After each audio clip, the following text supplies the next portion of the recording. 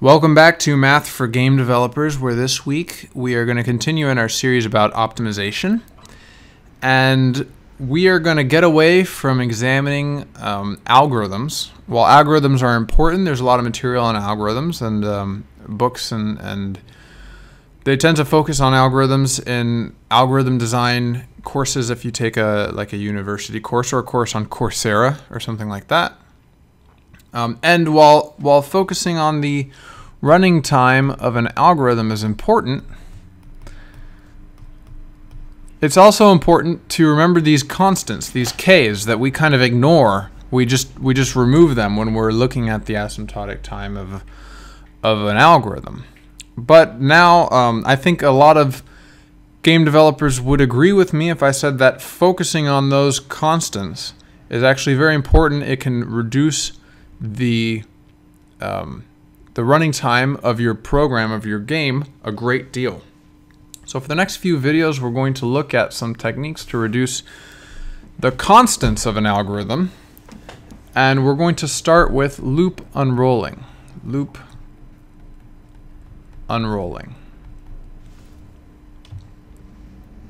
Okay, and the example that I'm going to use is going to be division. Let's say we want to do, let's say something like A over B. And we only care about integer division, and we don't care about the remainder. Okay? So, for example, 9 divided by 3 is going to be 3, but 9 divided by 2 is going to be 4. Normally it would be 4.5, but we're simplifying this because I only care about the loop unrolling. So we have this equation, A equals BQ plus R. Where if I have A and B and I'm trying to divide A by B, all I have to do is find the largest integer Q and the smallest integer R that can satisfy this equation. So here's an example of that. Okay, here's my number line, 0 and A. And then how many multiples of B will fit, let's say this is B, how many multiples of B will fit? I should make my B not so perfectly. Here we go. Here's a B, and here's another B. And you can see we can only fit 2 B's in here. If I add another B, it will have to go past A. It'll be somewhere over here at 3B. Okay? So the answer here is 2. A divided by B is 2 because we can fit 2 B's inside of A. So let's write an algorithm that can find this. Oh, and this means Q is 2. Q equals 2. So 2 is my answer because we can fit 2 B's inside of A. So let's make a divide algorithm that takes A and divides it by B. I'm going to start with Q equals 0, so Q is right here. Okay, and then as long as I can add B and still stay less than A, then I will add 1 to Q. That is my very simple algorithm. I have QB. If that is less than or equal to A when I add B, then I increment Q by 1. Okay?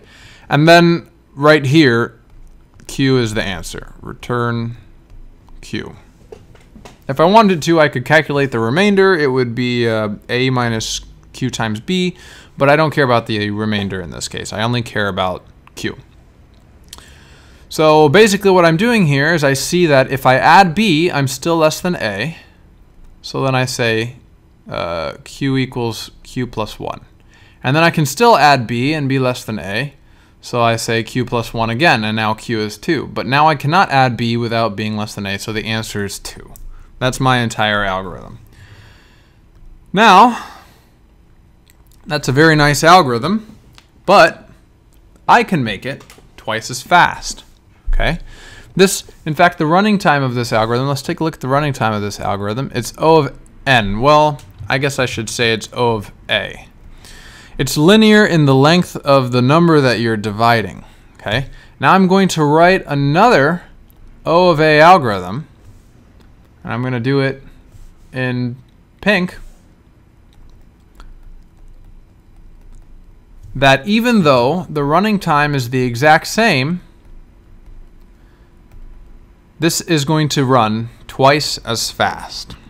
Twice as fast. So we're going to start with q equals 0, and we're going to do the same while condition. While qb plus b is less than or equal to a. But now I'm just going to do this increment twice. And then at the end, if I've overshot my goal, this should be qb is greater than a, then I back it up 1. Okay? So this is a little bit less work because we only have to do one comparison, one test here for every 2 increments. Whereas here I have to do one test for every increment. And of course, I'm sure you can see that if I just get rid of this one, I'll do it in a slightly different color here. If I get rid of this one and add 2 here instead of 1, then I get to do 1 addition for every test. So here, where I'm doing test, addition, test, addition, here I'm only doing 1 test addition. I'm doing the same amount of work. This much work is equivalent to this much work. If I do 2 more test additions, then here I only have to do 1 test addition to do the same amount of work. And this is called 2x loop unrolling. And that's it. Again, this is a little bit of a contrived example because we have a division operation and as part of the C language, so we don't really need to do this. And optimizations we're going to see in real code never really quite take this form, but there are reasons I'm doing it this way. One, this is going to be the basis of a lot of later techniques that we're going to do. For 2, I want to show you how much smarter we are than the compiler because the compiler cannot do this optimization. 3, I want to show you that even though the algorithmic running time of these 2 procedures is the exact same, divide 2 will be twice as fast. And 4, this question has actually been asked to me in an interview for a job at a video game company. So it is relevant to what we're doing. So let's go to the code section and see it be twice as fast. All right, now we're looking at some code. I generate A and B, 2 random numbers, except you'll see that A could be any random number. And remember the maximum this mtrand procedure can put out is something like 2 billion or something like that. So this is going to be a very large number. Whereas for B, we make it a very small number. Okay, so that will test our algorithm at its hardest. Make it run the longest amount of time because we're going to have to do a lot of loops to find the answer, which is good. Okay, so let's start writing our algorithm. While q times b plus b is less than or equal to a, then we increment equals q plus 1. We increment q by 1. And we're going to do the same thing down here, except we're going to increment it by 2. Now, I don't know if I explained this well in the math part of the video. Incrementing it by 2 creates the possibility that we could overrun A. Okay, we never want q times b to be bigger than a because this is a division algorithm. We always want it to be, we want q to be the biggest number such that multiplying by b is less than a. So we can detect that really easily. We just say q times b, if it got bigger than a, then we just back q out a little bit by subtracting 1. And that's a little bit of a hack, but as you're about to see, it will make this algorithm about twice as fast. So let's take a look up here again really quick. We do have this set to release, so we are letting the compiler take its best stab at this, at optimizing these loops before we, even before our optimizations go in. So let's do this and take a look at what it says. So I print these sums out because if you don't output some result of the algorithm, then the compiler will optimize it away completely and it will all be a no-op, and then you'll get 0 milliseconds for everything. So that's just there to make sure the compiler doesn't throw away all our code. But you can see that the normal algorithm, its time was 193 milliseconds. And when we did the 2x unrolling, we reduced that to almost half, by almost half, to 98 milliseconds. So probably what you're thinking now is, why can't we do this more? I mean, we've already cut the amount of work that we have to do in half, which is pretty amazing, I think. But why can't we do it more? Why can't we say 4 here instead of 2? And then where you've cut the amount of work that we have to do by a quarter. And if we do that, well, we'll have to turn this into a while loop to fix it up at the end to make sure we don't run over the correct value.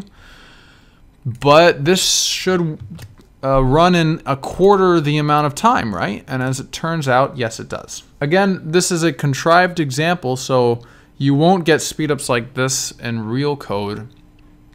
Where's the button? Here. But the compiler was not able to catch this optimization at all. And now we went from almost 200 milliseconds to almost 50 milliseconds, which indeed is a speed up of about 4 times, 4x. So we did a 4x loop unroll there, and we got a speed up of about 4x. So that's the basics of loop unrolling. And catch me next week. We're going to continue to examine the constants of our algorithm, of the running times of our algorithms, and figuring out how to reduce them so that our programs run faster. See you next time.